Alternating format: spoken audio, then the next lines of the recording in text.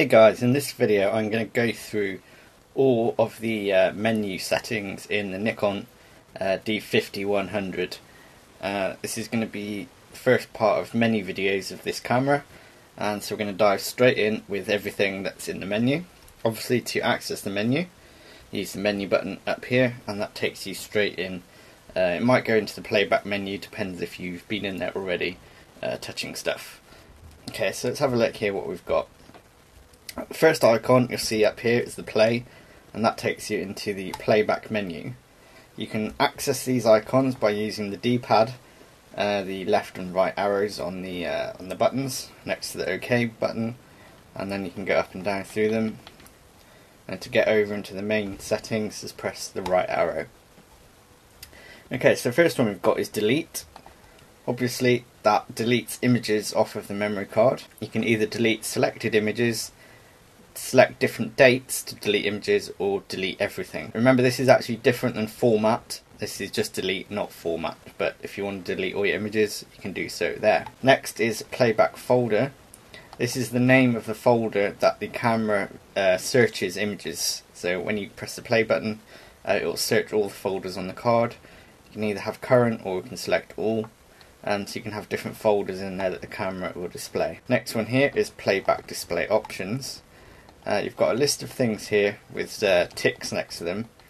What this is for is when you take an image and then you review it in the play menu, in the play screen, you can actually scroll through all sorts of different information screens which are overlaid onto the photograph, and this is telling you which ones at the moment will come up. So once I've taken an image, I have different screens. I've got one that will be just the image on its own. I can then press the arrow key and I'll get another image that displays the highlights. I'll then get another screen which overlays all the shooting data, like all the settings, and then I'll get another one with an overview of everything. So you can change which of these you want displayed after you've taken your photo. It's good that because you can sort of see the settings instantly that you've just used. The highlight one I'd really recommend you have on, because that will flash all the areas that are blown out, so you can readjust your image if you have to. Image review, this is if the camera instantly displays a photo after you've taken it on the rear screen. If you turn that off, the screen will stay blank. It's up to you what you want on that. Sometimes I turn that off because it does get quite annoying having the image flash up in your face all the time. Rotate tool, if you take an image in portrait mode, that will automatically rotate it. Next one we have a slideshow. You can make a little slideshow to play on the screen here, and you can select the interval between the frames. You've got the direct print thing here. I've never actually used this on any camera ever before. I'm sure some people do use it though. You can select all your images there and send them directly to your printer. And that's it for the playback menu. Okay, so the next menu is the shooting menu. The first one we've got here is colour space. I'd recommend you leave this in sRGB. It's a much more common common thing. You can use Adobe RGB if you want, but sRGB is the standard. Active delighting, you can turn this to auto or extra high, high, normal or low. What this does is it kind of brings up the shadows and tones down the highlights in images. It's kind of like a dynamic range control. Personally, I leave this off because I shoot in RAW, so it's not applicable. But if you shoot in JPEG, then you can select any one of those you want. This item here is actually greyed out. This is high dynamic range. If you shoot in JPEG format, you can actually use this. Because I'm shooting RAW, it's greyed out. And what this will do is it will take a number of different exposures. I think it's 2 exposures on this camera. And it will expose for the highlights and then expose for the shadows. And it will then automatically merge those 2 photos into one to give you an HDR image. It's not going to give you one of those crazy over the top HDRs that you quite often see. This just sort of combines the shadows and the highlights into one good exposure. So that's quite a neat little thing if you're shooting high dynamic range scenes. Long exposure noise reduction. If you're shooting anything over a couple of seconds, you can have the camera automatically apply noise reduction to the image but what that will do is actually it will take another blank exposure of the same length of your original photo to kind of map out the noisy areas. So if you do a 5-second exposure, you'll then have to wait another 5 seconds for it to take the long exposure noise reduction photo before you can use the camera again. So it does work quite well, but just bear in mind you've got the same amount of time again to wait before you can take your next shot. High ISO noise reduction. Obviously when you shoot higher ISOs, your images do get digital noise in them, so this can automatically kind of help deal with that. Again, because I shoot RAW, this won't be applicable. If you're shooting JPEG, you can put it on whichever one you want. Just bear in mind, high can be a bit too much. It might sort of smudge the details slightly. If you're going to use it, I would go for normal or low. Ideally, you want it off, and then you can add it in Lightroom or Photoshop or whatever editing program you use. ISO sensitivity settings, if we enter this one. Here you've got your main ISO sensitivity menu. You can choose from 100 all the way up to the high settings, high 1, high 2. So that's what your camera ISO is set at. Then you've got this section down here which is auto ISO. I'm going to do a video on that, a separate video, because this is a really good feature. Briefly, basically what this does is you set a shutter speed that you don't want the camera to fall below. You set an ISO sensitivity that you don't want the camera to go above. You then turn auto ISO on, and the camera will always keep the shutter speed above what you've set, but it will also always keep the ISO below what you've set. So you can always get a good shutter speed and hopefully not too noisy images. It takes another variable out of the exposure triangle. All you have to then deal with is the aperture, really, because the camera's doing these two by itself. Really good feature, but I'll do another video on that. Release mode. Here we've got all the different types of release mode: single frame, continuous, self-timer, delayed remote, quick response, and quiet shutter. I talked about these in my other video for the info screen, so I'm not going to go through those again, and they're pretty self-explanatory anyway. Multiple exposure. This is similar to HDR, but it's not at the same time. Basically what this does is you can just take a number of photos, which you can add in there, two or three. It's only 2 or 3, I don't see the point of that. And then it will blend those two photos together. This isn't so much for dynamic range, this is just for creative effect. You won't get the same sort of HDR style image out of that. It's just to do crazy fun things with. Next one down is movie settings. You've got all your different movie qualities here. 1920, 1080 at 25 frames per second high quality. Same at normal quality, and then you've got 24 frames per second, and you've got all the way down to 640 by 424. If your camera is set to PAL or to NTSC, these will be slightly different. You might have 30 seconds.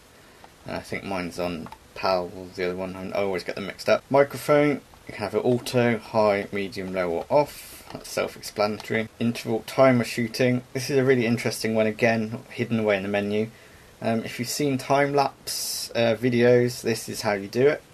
You don't need loads of expensive equipment, you can do it straight from your camera.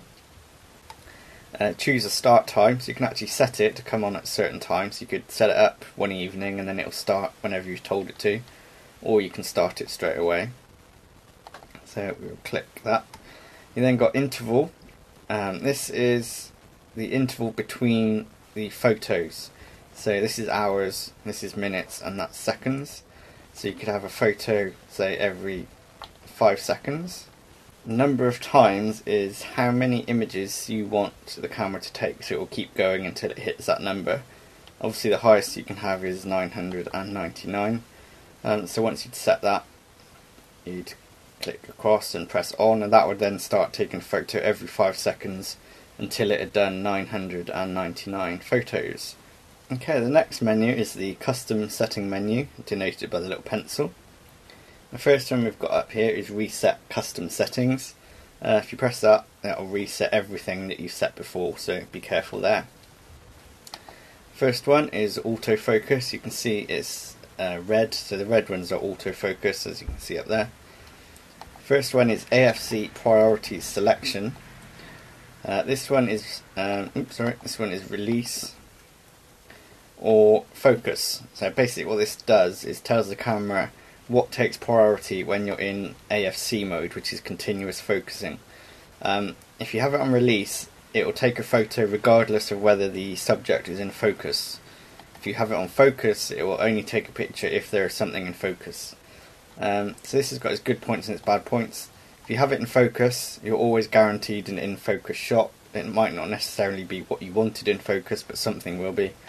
If you have it in release, you can usually rattle off shots quicker, but you're not guaranteed anything in the image to be in focus at all. The next one is the built-in AF Assist illuminator. This is a little lamp at the front of the camera which lights up to help the AF system lock on. I pretty much always leave this off. It's irritating, it blinds people, and there's not really any need for it. Next one is rangefinder. I've spoken about this in my other video about how to set up manual focus and a rangefinder. Very quickly, it's just a little dial in the viewfinder which tells you which way you need to turn the focus ring when you're manually focusing. Really good little thing there. Okay, the next one, we're on to the exposure. Now it's changed to this kind of yellowy green colour. EV steps for exposure control. You can change to 1/3 or half a step. So when you're changing your shutter speed, you can either have it in 1/3 increments or half step increments. Standard is 1/3. You've got no real need to change that, I wouldn't have thought, to be honest. So I would leave it there for now. Shutter release button, AEL, off. You can have it off or on. What this does is when you half press the shutter button, as well as focusing, it also can lock the exposure to what it was when you pressed it. If you have it off, it will continually monitor the exposure and change it. This has its uses if you're doing sort of focus and recompose sort of stuff. This can work quite well, but just leave it off because the exposure is always changing, so there's not many occasions where you're going to want that on. Auto off timers. You've got short, normal and long. All this does is tells the camera how long to keep the monitor on and when to put the camera into standby. Obviously it saves battery life on short, or if you put it on long, the camera sort of stays active longer. Self timer. You've got a number of different settings here. Again, you can access this through the info screen, but on the info screen you can only set the self timer to whatever you've set here, so you need to set it here first. 5 seconds is usually about right for a self timer, but it depends how far away you need to sort of run out the way to get into the photo. Number of shots, you can actually change how many shots the camera takes when fired through the self timer, which is pretty cool. Remote on duration. This is how long that the infrared sensors stay active for when you've got a remote control sort of connected to it. You can have it on for 15, 10, 5 or 1 minute. Beep. Irritating. Turn it off. Don't need it. ISO display. This tells you in the viewfinder what the ISO is. I would always leave that on because it's always good to know what your ISO is. It will take the place of the frame count when you half press the shutter, so I'd leave that on. File number sequence. This tells the camera how to number the images if you put a new memory card in or things like that, or reset it. I leave that off because then it just sort of keeps on going. Exposure delay mode. If you have this on, when you press the shutter button, it will take a short amount of time before actually taking the image. It's a bit like a mirror lockup sort of thing, so it kind of gives the camera a chance to steady itself. It's good if you're on a tripod, but pretty useless handheld. You can have that on or off. I'm not sure the exact duration. I think it's probably about 2 seconds. About 1 second it says there. So you press the button, the mirror flaps up, it waits a second, then it takes the shot. So it's good for sort of landscapes on a tripod, but anything else, you probably want that off. Print date. If you have that on, it will actually stamp the time and the date across the bottom of the photo. Kind of old school compact style. I can't ever see a need for that, but I know some people do need it for sort of archival work, so it's there if you want it. Flash control for built-in flash. If you're using the pop-up flash, you can either have it as TTL, which is the standard. That means that the camera sorts all the flash out for you, or you can manually set the flash power yourself. That's useful if you're using other speed lights and other lighting, and you can actually control the power output of the flash. But for most situations you'll want to leave it on TTL and let the camera deal with it. Auto bracketing set. Here you can select what gets bracketed with the auto bracket function. Standard is exposure bracketing. That's what you use for HDR photos. That takes under, over and normal exposures. But you can also do it with white balance. You can actually have different white balance settings and auto dynamic delighting, bracketing as well. So you can have different delighting settings, all one after another. To be honest, I'd leave that on. Auto exposure bracketing is probably much more useful most of the time, although the white balance bracketing could be really good as well if you're unsure of what white balance you need for a certain photo. Assign the timer and function button. The function button's on the front of the camera, on the left hand side. You can actually assign that button to do all these different things in here, which is really good. And there's quite a few here I'd actually like to have. I've set mine to ISO sensitivity so I can change the ISO really quickly, but I would also quite like bracketing on a separate button, so you just need to choose which one you think you're going to use the most and which one's the most useful for you. The next one we have is the assign AEL AFL button. Again, I'm going to do another whole video on this because this is quite an interesting button. There's lots of things you can do, from back button focusing, which is that one, to just autofocus lock, just auto exposure lock, and just AE/AF lock. At the moment I've set mine to AE lock hold, which means when you press the button it locks exposure and holds it there until you press the button again. The default is AE/AF lock, so I'll do another video on that another time. Reverse dial rotation, that just changes the way that the dials change things. So if you go left, it's usually minus. If you go right, it's usually plus. You can change them around. Slot empty release lock, another really important one. If you don't put a memory card in the camera, make sure you have it on lock and it will not let you take a photo. If you have it on enable release, then you can be taking photos merrily away and then get home and realise you never had a memory card in the camera, and there's no internal memory on this, so you can't record images without a memory card. So I'd always keep that on lock. There's been many times where I've been out before now and got my camera at the bag and gone to take a photo and then realised I didn't have a memory card with me, so keep that on lock to save yourself any embarrassments. And lastly for this menu is reverse indicators. Similar to the reverse dial, this just changes which way round the meter reads. You can have plus on the left and minus on the right, or minus on the right and minus on the left and plus on the right. It's up to you which way you prefer. Okay, next one is the spanner. This is the setup menu, and the first one over here is format memory card. Like I said earlier, the delete all is actually different. That just deletes images. This actually formats the memory card back to brand new. So if you want to get rid of all your images quick, then you can do it that way. This one is monitor brightness. You can change the brightness of the LCD screen.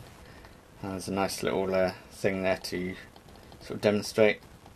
I keep mine on 0, but again it's up to you, whatever you want. Info display format. You can have it either the classic or the graphic. They both look a little bit different. I'll show you the classic. That's the classic. And we'll just go back into it and go for the graphic. And that's the graphic. You can also then change the colours of each of those to whichever you prefer, so that's just up to you. Auto info display, what this does when the camera's in sleep mode, if you half press the shutter button it will automatically pop up with that screen.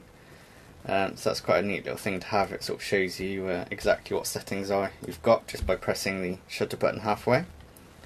Clean image sensor, obviously speaks for itself. You can clean it now, and then you can either clean it at startup, clean it at shutdown, clean it at startup and shutdown, or turn it off completely. I leave mine on that usually, just to help get rid of any dust. Lock mirror up for cleaning. You need this when you want to clean your sensor.